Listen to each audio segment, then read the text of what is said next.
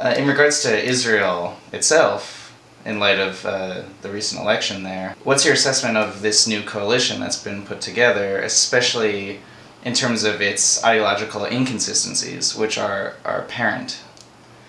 Well, I must tell you, I am extremely disappointed with the new coalition. And I asked myself, okay, so what else is new? And in my recent article, basically I'm saying, so here we go again. We have a very conservative government.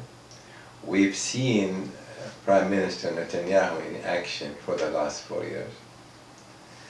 If he prides himself on anything, is the expansion of the settlements and building new ones, which is, in my view, nothing short of kiss of death to the whole concept of the two-state solution. So now you have a new government.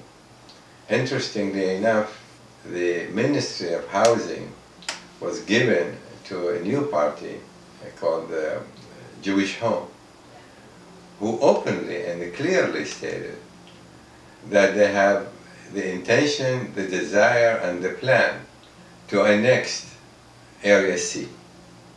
Now, Area C comprised of 60% of the West Bank. Just imagine if this new government allow this to happen.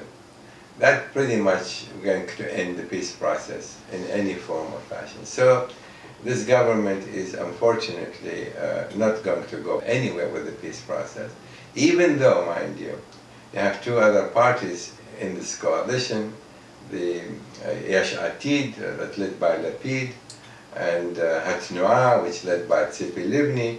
These are center and left of center, but they do not have this way and the numbers to be able to exert the kind of influence needed to change the direction of the Likud party and the Jewish Home, led by Netanyahu and Naftali Bennett.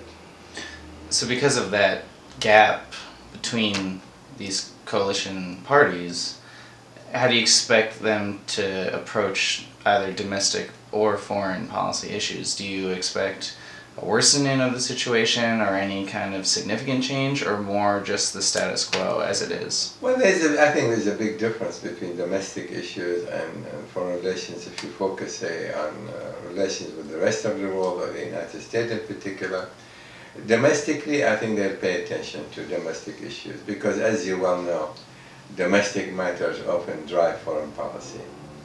And so Lapid is committed to bread and butter's issue. And so Netanyahu gave him the opportunity, the ministry that is going to deal with these issues. There's no doubt in my mind that issues related to domestic concern will be dealt with much more effectively than in the prior government, albeit still was led by Netanyahu. As far as foreign policy is concerned, this is a different question.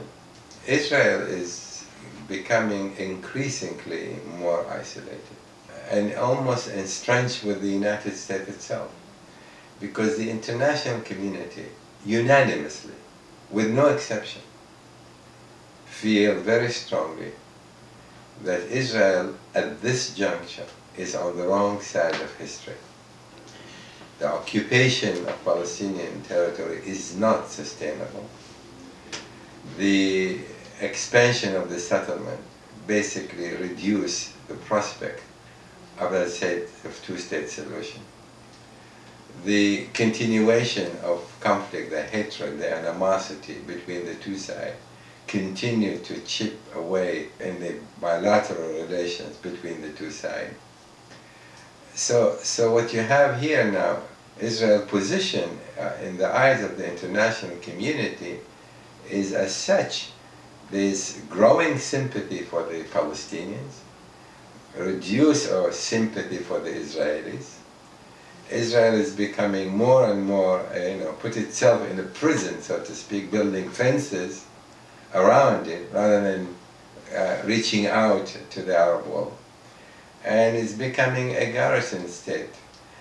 And this is what's taking place. So the international community, specifically the European, mind you, is bewildered as to why Israel have chosen this path that is simply, at best, will lead nowhere, and at worst, could lead to a disaster.